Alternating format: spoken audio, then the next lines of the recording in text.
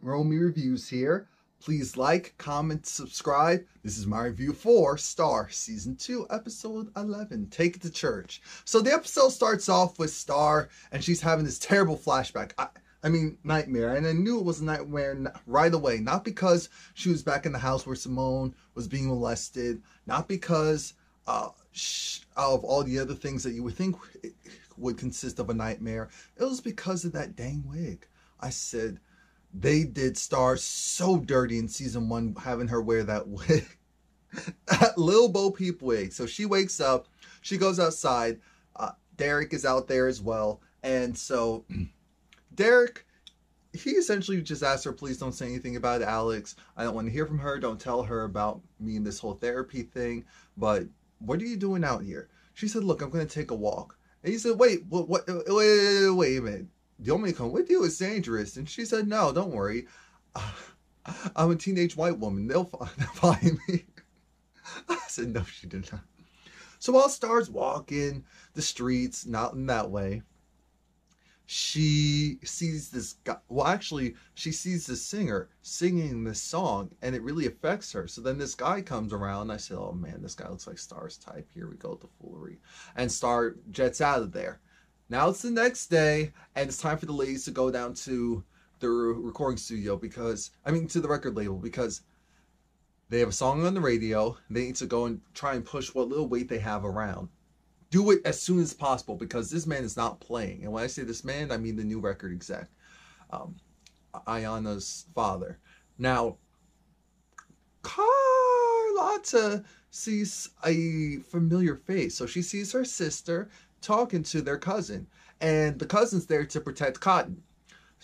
But you know he's shifty and shaky. We all have shifty and shaky, allegedly, people in our families or friends with. And so there's always that person that you may not invite here or there because you don't want them to get involved in any type of foolery. Yeah, that's that guy for them. They move on from that, and they visit Ayana, and she's drinking herself into a stupor. She's a mess. She can't help Simone. She lost her job, so the courts are going to take custody away from her very soon. She says she's going to do everything she can to try and protect Simone, but Carlotta doesn't want that. Carlotta says, you don't need to intervene anymore. You're not helping the situation. Simone, you know Simone has a good heart, so she's trying to see, is there anything I could do? She said, no, sweetie, there's nothing. Noah is going to be going on tour, and that's great. The only issue is he has to go on tour. He needs to drop an album by next month, which we know Noah creatively doesn't have it like that. So now it's this whole game of how is he going to get this album done? How is he going to get this tour rolling? And while all of that's going on, we see the girls, they come in and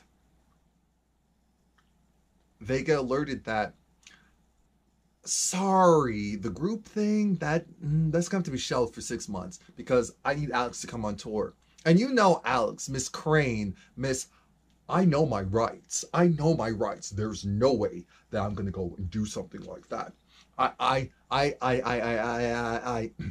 The boss says, listen up.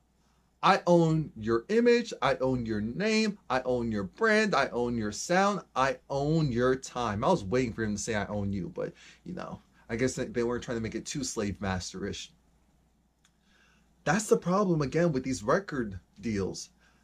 Once you sign them, you're on their schedule. You're no longer on your own. I think that's the main thing that people miss when they are willing to sign these deals. And what makes it worse is Carlotta's thinking her man being there, a part of A&R, that's helping them, but it's not. It's not, because he still has his own personal interests.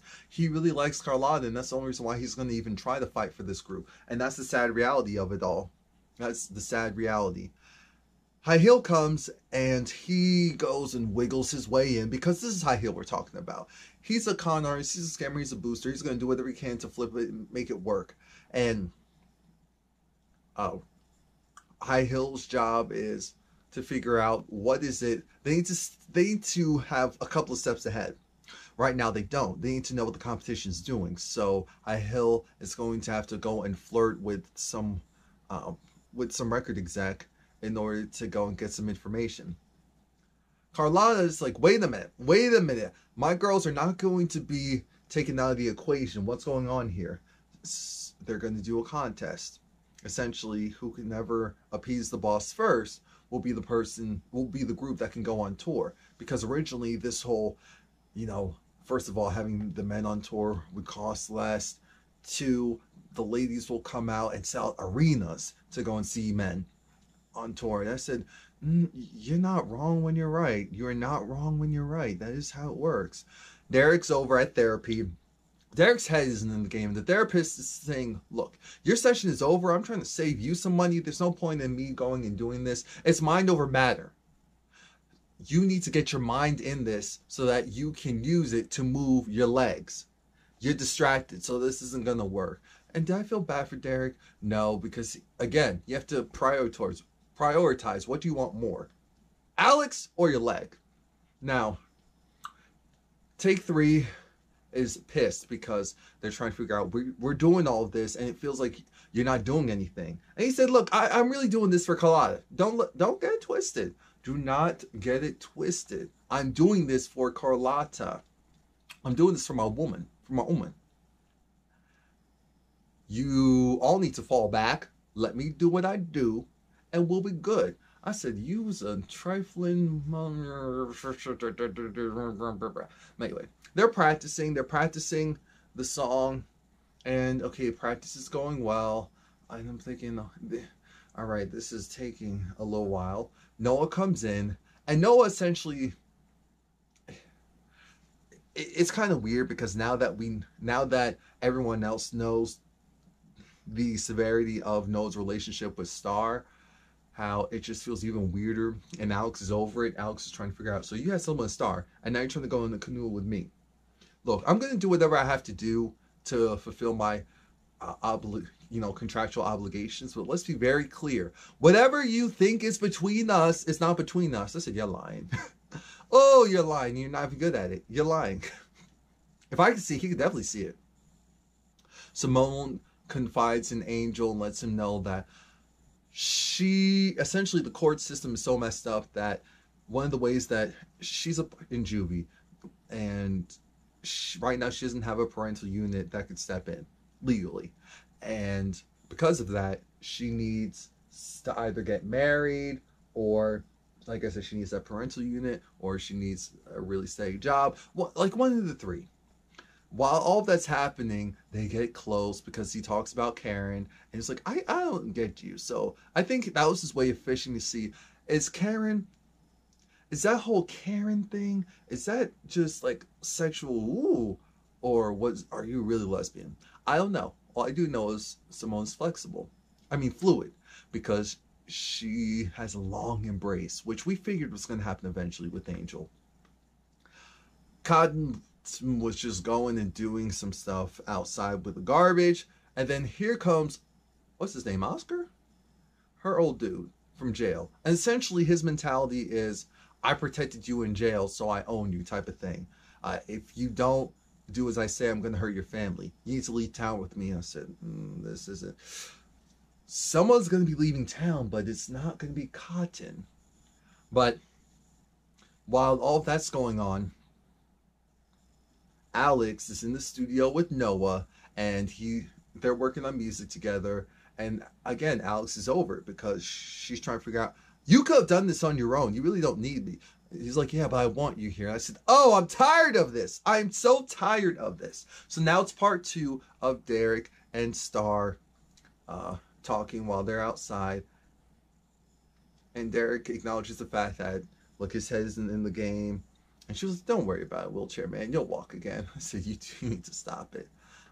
But I think I may be able to appreciate their little therapy sessions that they're having. Star goes back to the same club. She sees the same dude, and she sings. She sings this song, and I said, okay, this works. While she's singing that song and everyone's vibing to it, once she's done, she starts having a panic attack, and then she throws up off stage, and then she storms out of there. Now, it's important to know that she already told this guy that she is a part of a group. It's called Take 3, and she works at or for the record label that's, downtown. Now, High Heel, he finds this record exec's daughter, and he's trying to schmooze her. He gets her the alcohol. I mean, she had the girls out. The girls are out. But she's married. She's married and she's working on a big business proposal. And it looked like that was the end of that until we realized that, wait a minute, she left her keychain. It looked like it was either a Coach or a Louis keychain. And I said, oh, that's your way in. Oh. Now, after that, Carlotta, she's perplexed because she sees Cotton, shaken up. Grandmother is consoling her. Auntie saying, look, we need help. We need action.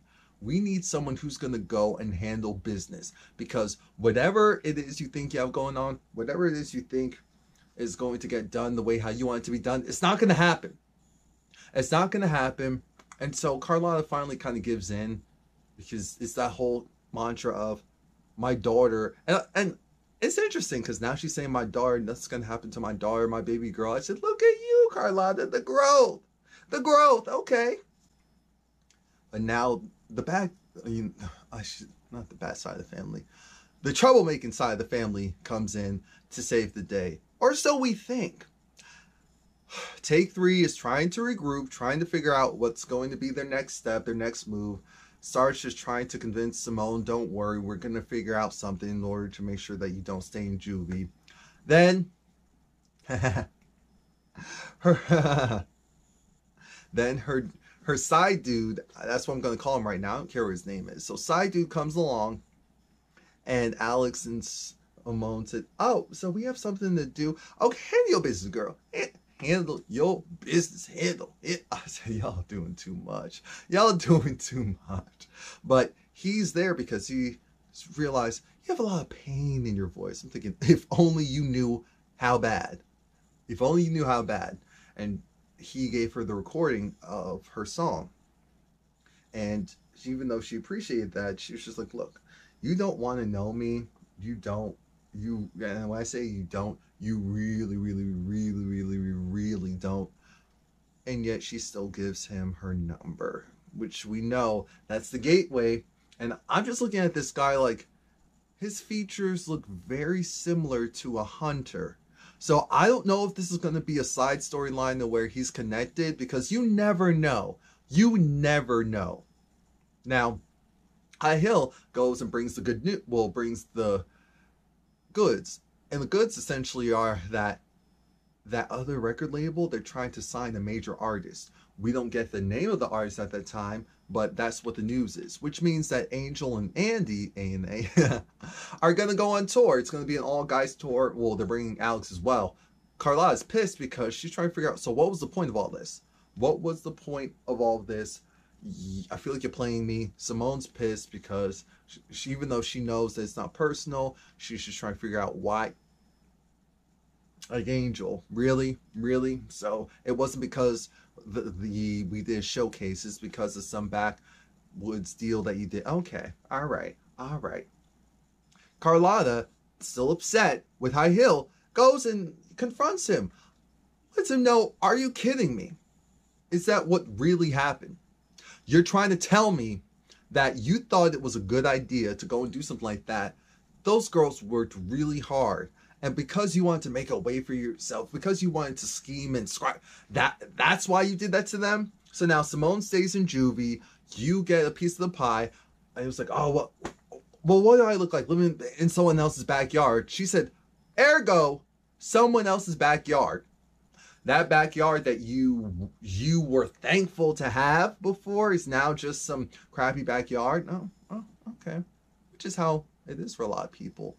You go and you do something for them, and then they turn on you. They turn on you with a blink of an eye, not even trying, not even thinking twice about it. It's sad. Really sad.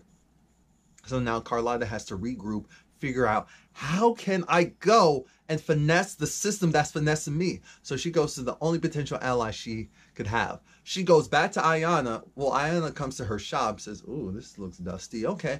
But they make a deal. They make a deal because remember, Carlotta had that information on Ayana and that whole setup, but she didn't use it. And so she's not threatening her with that. She's just saying, isn't it convenient how you start to mess around with Hahil, and then timing wise, your father finds out about the information that you were trying to keep secret from him, and then you are out, and now Hahil's in. It's always, and it's kind of perpetuating the main point of it's always a boys' club, it's always a men's club, regardless of what you say or do, regardless of how hard you work to try and change the dynamics. And because of that, what ends up happening is what happened here. The girls, they really tried to make away from themselves, but then guys came and took away their opportunities. So they agree that they're going to work together, they're going to figure something out. Now what exactly, I don't know. Noah sees, well, he's semi-stalking Alex, so he sees her in a coffee shop, and they kind of make this weird agreement that they're going to keep it professional. And I said, okay, that's great. Next, Ayana goes, meets her father, and threatens him because before she left, she made a deal with a good friend of hers regarding the record company, and I think regarding promotions and tours or product placement, whatever it was. Whatever that deal was, it's huge for the company. Because of that, she essentially says, Take 3 is also going on tour.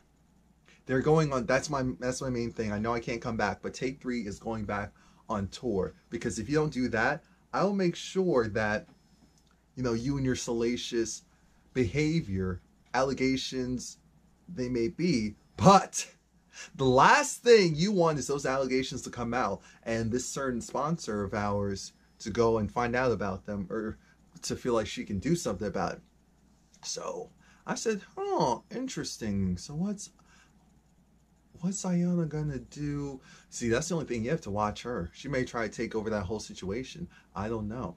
Star talks to Carlotta, and this is when she finds out, she was listening to a recording of herself, and this is when she finds out,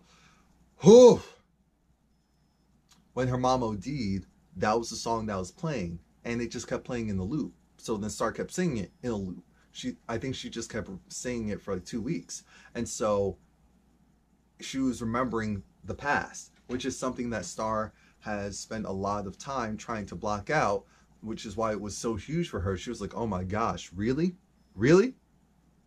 So now Ayana's daddy goes and lets them know that, hey,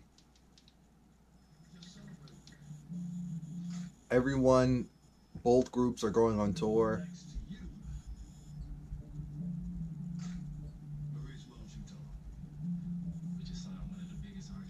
Yeah, so they were able to go and get the scoop, sign the artist, which is what the father really wanted. And it was interesting because Carlotta was invited to church by her mother and sister, and they were singing. They were singing. That's why you have to at least, even if you go on Tidal or Spotify or Apple Music and listen to the soundtrack, I have to give it to them. They were singing in that church. I said, oh, okay. Simone goes and gets married to Angel so that she doesn't have to worry about being put back in juvie. Cotton tricks her ex-jail dude, and they were about to kill him. And I was so happy. They put a plastic bag over his head. I said, do it, do it, do it, do it, do it, do it, do it. But then she stopped. She stopped. I said, oh, God, you're punking out on us. All right. But she said, look, they'll never come back in town. And Miss Bruce was there. Miss Bruce was there. It was like, don't come back in town because I promise you there will be no second chance. And I'm glad for that. So now Carlotta lets it be known that they're all going on tour, which means that Simone will come out of juvie. They finally get an opportunity that they wanted. No one knows that Simone was married now. It's just so much going on. It is so much going on. And then the episode ends with Hahil. He's looking at the TV and he's trying to figure out, wait a minute, what? Apparently, Hunter's mom's sister is looking into her disappearance or death, whatever. And so it's one of those things where Brody comes back because he says, "Oh, we have a problem." Oh yeah, sidebar, it's Quavo. Quavo's the artist that they signed. I said, Quavo is really, really doing a lot to make sure he stays in that mainstream light. And I respect it. I really do. I truly do. So that's it. Please like, comment, subscribe. Come back next week.